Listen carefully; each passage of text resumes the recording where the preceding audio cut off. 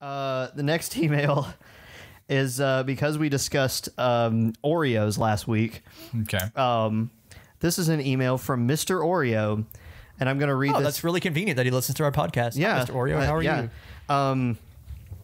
I'm going to read this in my best Business voice. in my best 1950s instructional video voice. All right. Greetings from the office of Mr. Oreo. I am presenting to you the information for your delectation regarding your Oreo brand cookie biscuit treats fresh from the bakeries of Oreo Labs in Craft City. Having directly been orientated towards your delightful personal radio hosting show by a most concerned member of the public, I was excessively pleased to discover your friendly questions about the validity of Oreo marketing branding tactics policies.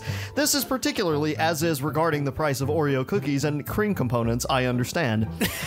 Please be equally understanding. I wish you to know that we are exceedingly egregiously respecting towards the veracity of our clients' taste buds. Without flourishment and in nourishment, how else will those totsome tongue buds bloom and grow to enjoy premium next-gen Oreo products? Oh my God. How true.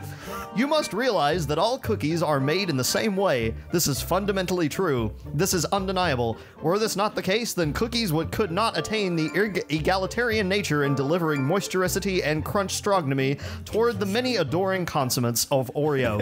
So it follows that henceforth and onwards, the Oreo cookies must be shortly cost-existent to produce. This is the case. Howsoeverly, this is the case for all cookies globally, even those of non-Oreonic creamiology. This moves us neatly onto the issue of cream, which you enjoy.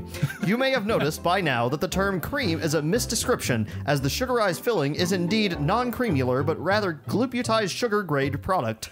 Research indicates that this is what people want, and we surely deliver very much, yes. Furthermore, extra, you are provided with extra quantities of this premium white paste with our top-of-the-line plus stuffed sandwich of Sugar Crunch. Progressitatively, I put this to you. Is it not possible to enjoy egalitarian cookies regardless of the number you consume? Simply consume extra cookies if you feel you have not indulged sufficiently and adequately, and less if you have overstipulated your gestative capacity. The onus is not on cookie meisters to overstock the world with a surplusity of biscuit. Yet the cream must flow. The cream does flow. I robustly contend that there is no duplicity, or as you may perhaps wish it, triplicity in this industry. There is only the Oreo duopoly, cookies and cream.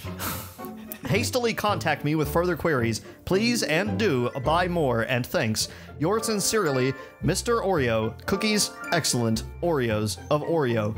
P.S. Please disregard my Gmail address, which I am flatulently drawing attention towards presently. Oh, how sharp you are. So sharp as whips. But please entrust that not just anyone may use the Oreo name, and I am indeed a top biscuit, as we Americans say.